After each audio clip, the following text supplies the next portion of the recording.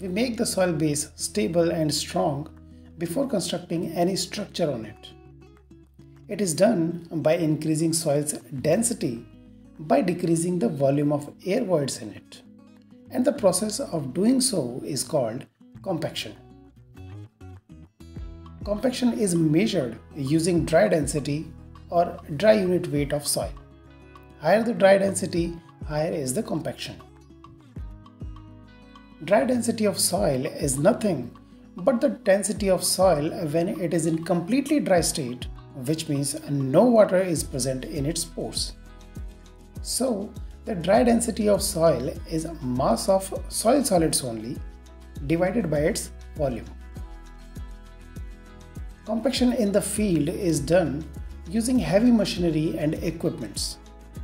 These machineries use various methods such as rolling, ramming, and vibrations to compact different types of soils. Generally, there are following types of equipments used for the compaction of soil. Let's briefly discuss these compaction equipments and methods of compaction.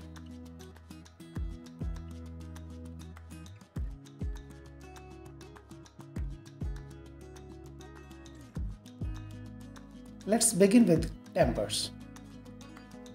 Tampers can be operated manually by hand or mechanically with the assistance of machinery.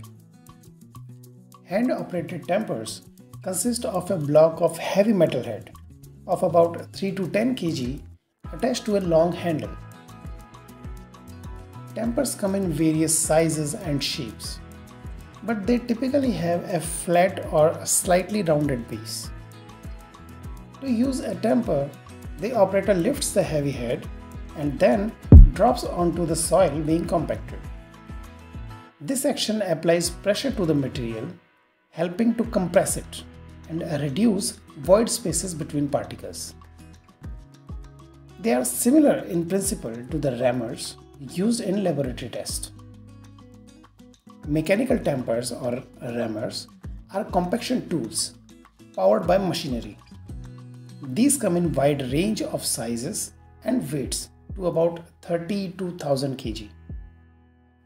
Tampers are often used for compacting small areas or confined spaces where large compaction equipments cannot reach. Tampers can be used for all types of soils. They deliver concentrated force to the soil surface, which helps break down larger lumps of soil aggregates of soil and clay and promote better interlocking of soil particles.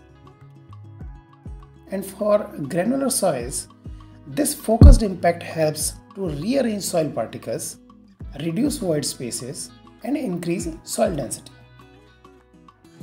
Tamper may struggle to penetrate and compact soils that are denser. These soils have minimal void spaces and may require more forceful compaction methods to achieve adequate compaction. Tampers may also encounter difficulty in compacting soils with large rocks or obstructions. Also, tampers are typically manually operated, making them less suitable for compacting deep or thick layers of soil. Compacting large volumes of soil with tampers may be labor intensive and time consuming. Tampers may also not be effective for compacting highly plastic or expensive soils, which have high water retention and swelling properties. Tampers are useful for smaller projects, such as repair of small cracks or potholes of pavement, preparation of ground of building foundation, compaction of walkways, compaction of soil around fence posts, compaction of backfill of drainage system, etc.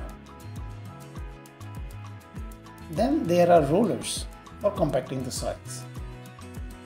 Rollers are heavy construction machines used for compacting soil.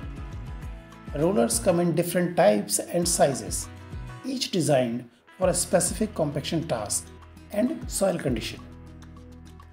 Firstly, smooth wheel rollers. Smooth wheel rollers, also called smooth drum rollers, have a large cylindrical drum with a smooth surface. These rollers are useful for finishing operations after compaction of fills to provide a smooth surface. They generate low compaction pressure, hence they are not effective for compaction of deep layers of soils.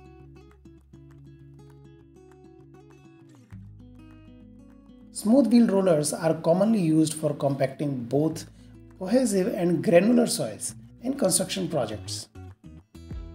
But they are not as suitable for soils with high organic content or extremely rocky soils. Also, they may not provide a sufficient compaction for soils with high plasticity and expensive clays. Smooth wheel rollers are useful for large-scale earthwork projects such as road construction, highway maintenance, compaction of base for large parking lots, compaction of waste material in landfill construction, compaction of base and sub-base of sports and playgrounds, etc. Then there are pneumatic tire rollers.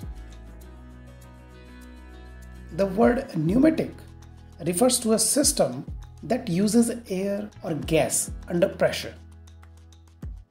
In the context of pneumatic tire rollers, pneumatic indicates that the rollers are equipped with rubber tires that can be filled with air to adjust the tire pressure.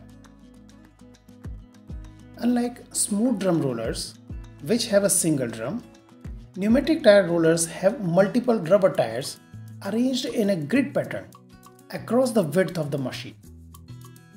These tires provide a large contact area with the ground and distribute compaction forces evenly across the surface being compacted. The roller compacts the soil primarily by kneading action.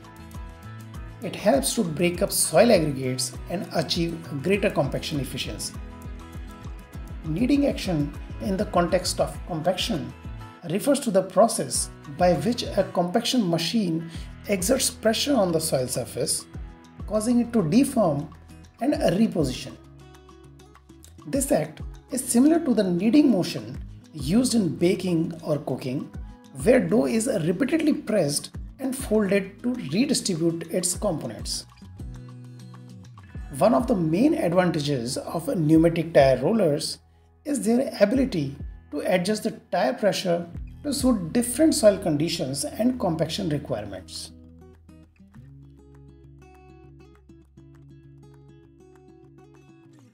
Pneumatic tire rollers are versatile compaction equipments, suitable for both cohesive and granular soils. Pneumatic tire rollers are useful for projects such as compaction of asphalt or bituminous layer in road construction, compaction of concrete surfaces in parking lots, construction of sports courts, playgrounds, etc. Then there are sheep's foot rollers. Sheep foot rollers consist of a hollow drum.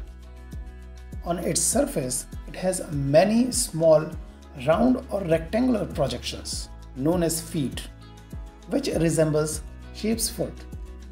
The feet are projected by about 150 to 250 mm from the drum surface. The weight of the drum can be increased or decreased by filling it partly or fully with water or sand. A very high contact pressure ranging from 1400 to 7000 kilopascal, depending upon the drum size and whether the drum is partly or fully filled, are possible. These rollers begin by compacting the lower portion of the soil layer. Subsequent passes compact the middle and upper portions of the layer. These rollers do not adequately compact the upper or top portion of the soil layer. Hence, compaction of last layer is generally followed by a few passes of pneumatic or smooth wheel roller. Sheep foot rollers are ideal for compacting cohesive soils, particularly clay soils. Cohesive soils, like clay, tend to have fine particles that can stick together.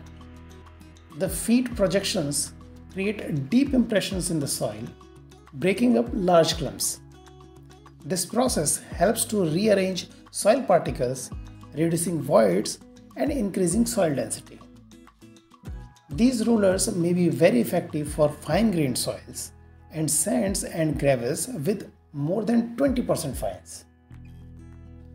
But sheep foot rollers are not suitable for non-cohesive granular soils, such as pure sands and gravels. Sheep foot rollers are useful for earthwork projects, such as construction of dams, embankments, where high compaction is needed. Compaction of subgrade and subbase layer composed of cohesive soils in the construction of roads and runways, construction of landfills, pipeline trench backfilling, etc. Now comes the compaction equipment's vibratory compactors.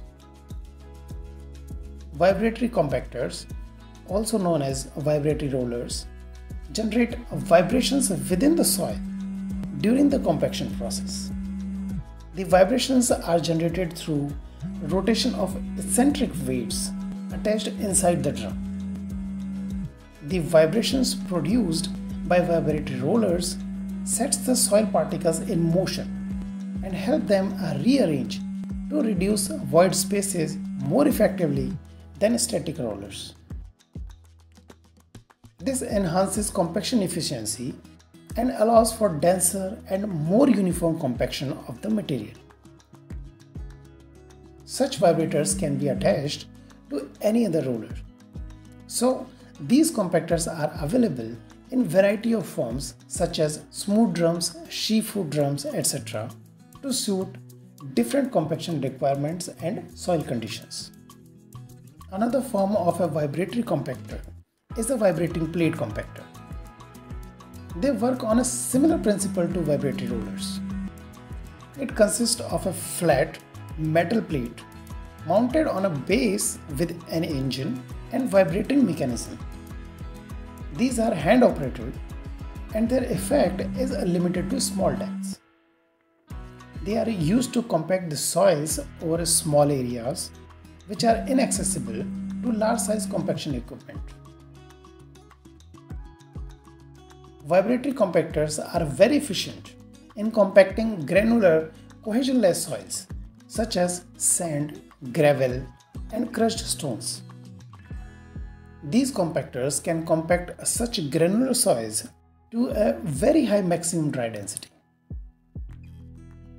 Vibratory rollers are all-purpose machines capable of effectively compacting various soil types, including both granular and cohesive soils. However, their efficiency in compacting cohesive soils may be reduced compared to granular soils due to higher moisture content and stickiness of cohesive soils, which can hamper the penetration of the vibrations and require additional passes or alternative compaction methods to achieve the desired density.